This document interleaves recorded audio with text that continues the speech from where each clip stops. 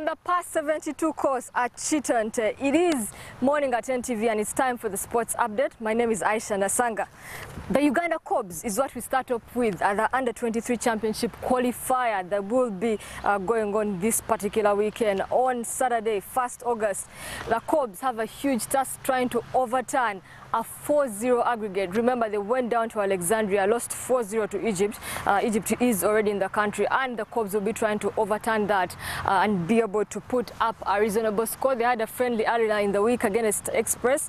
They were not able to win that one, eventually ending it 2-1 draw. But Coach Mitchell said they need to try at the very least. 4-0 is a huge margin against Egypt, but they will be giving it a try on the 1st of August away from the Uganda Kobs. And staying with football, the Sekafa Kagame Cup, the semi-finals are on today because KCC will be up against Azam, and then of course Khartoum will be up against Goma here down in Dar es Salaam. It's definitely a time for reflection for KCC from being a team that could not score a goal, but going into a quarter-final and eventually scoring 3, and then going into a semi-final where they will need to beat up on Azam. Azam, remember, was in the same group as KCC and did beat up on them by 1-0 in the group stages. So for KCC, it will be payback time, or at this stage, Azam could do a double over them. So that game is at 2 p.m. And then, of course, Khartoum up against Goma here, the Kenya champions, will be at 4 p.m. And that's a bit of the football that will be going on.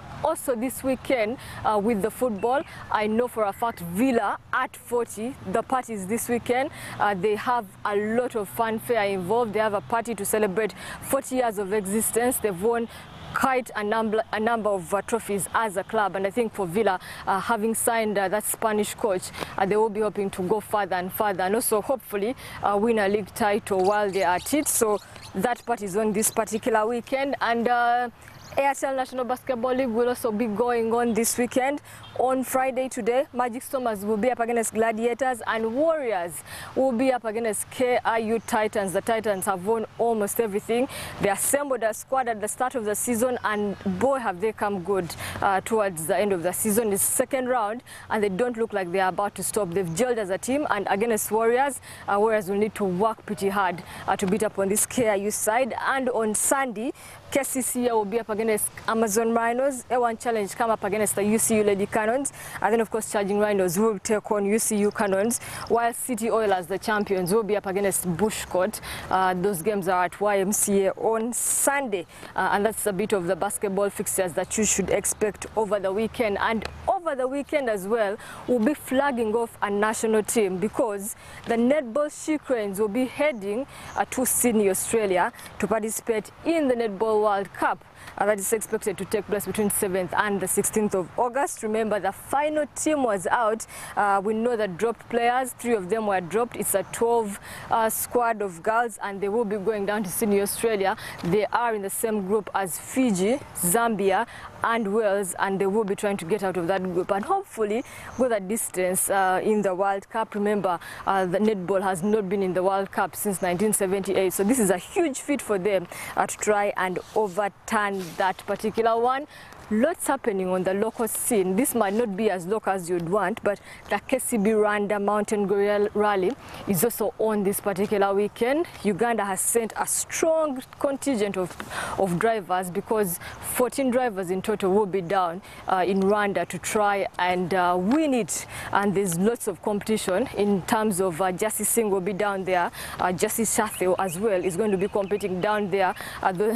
Jassy Singh is the African champion. And then, of course, for Uganda, Deshka Nanura, who came in 3rd in that Fort Portal rally, is going to be down there. John Conster, who finished first in the Fort Portal rally, is also going to be down there, of course. Musa Kabega, you expect Ismail Otega as well as Pole Pole also in there, and Haji Sempeva also makes the squad of the drivers that will be heading down to Rwanda. They're already there, they are geared up and trying to win it for almost everyone else in there. For them, it's about participation and driving with some of the best on the continent, and it will come good for them in terms of how much experience they can pick up on from there. We'll leave the local sport at that and jump into a bit of international sport.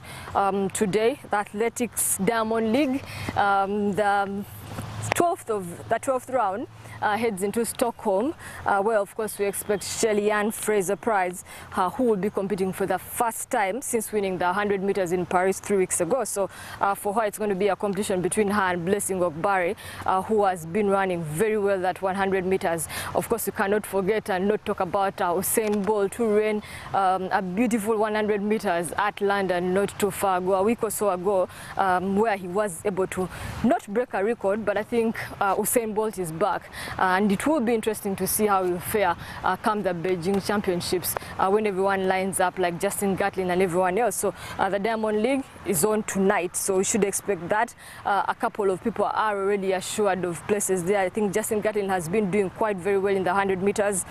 You can't look far past Kirani James when it comes to the 400 meters. And of course, Nigel Amos, who beat up on David Rudisha in London, will be competing in the 800 meters as well.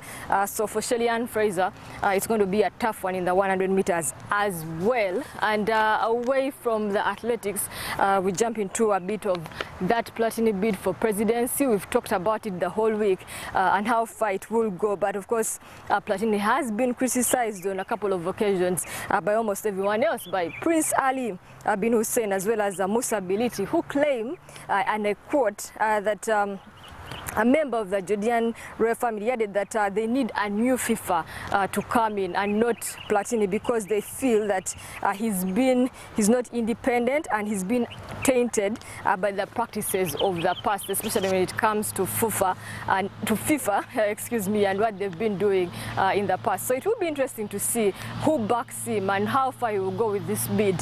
And as I said in the past, it's going to be very difficult for him to go through eventually. And then, of course, away from that, this weekend also, the Community Shield, Arsenal have been winning trophies. They've got 2 so far in the bag. They won the Asia Trophy, they won the Emirates Cup, and they have a shot at winning the FA Community Shield against Chelsea this weekend as well. Of course, they will be fielding a full-strength side, and of course for Pet Cech, who is the goalkeeper now at Arsenal, it will be a return to his old club. So it will be interesting to see how they hold up. That game is on this weekend on Saturday, so that is one to watch out for.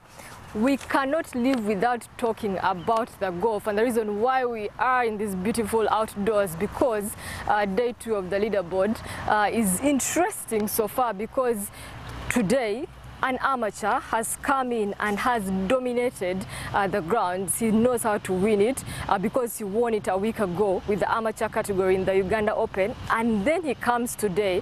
Yesterday he didn't do too badly, shooting a 73, and then of course he came today and shot a 65. I'm talking about Ronald Otile, the man of the moment, and it's definitely a time for him to celebrate, because he says he's under no pressure. He's been there, done that. No one expects him to do well. No one has any expectations for him. He's an amateur player, and he comes here at the Uganda Open on day 2 and shoots a 65. 2 shots shy of the course record, if I must add, which stands at 63. So for Ronald Otile, might not be top of the leaderboard, but I think definitely when that cut comes in, he's definitely going to be among the top when it comes to the pressure group. So overall, a very good round for him, but the leaderboard still maintains Modalisto Muthia, the man from Zambia. Yesterday shot a 67. So for him, he's still holding very steady up on top of the leaderboard. And a couple of Ugandans, and I think the big shocker from day 2 has got to be the fact that Deo Akope, who is the defending champion, has not made the cut. That is a huge news coming in from day 2 because he's not made the cut, and he's the defending champion, knows this ground very well, but he did not fare too well on day 1, and I think day 2 as well, the results did not favor him. So a couple of other Ugandans making the cut. You look at Hamad Mutawa, you look at Willie Deus Chitata also making the cut. So for a lot of everyone else, and the Kenyans and a couple of Rwandese players and the South Africans, it's going to be tough one. Some big names not making the cut, including Deo Akope and including Greg Snow as well, the man from Kenya, who has dominated in the Kenyan Open before, but also not failing to make the cut here in Uganda. So that just about wraps up with the golf, and we expect a lot more action from over the weekend. We'll be bringing it to you you as it happens. And from the course here at Chitente, past 72, my name is Aisha Nasanga, and have a good weekend.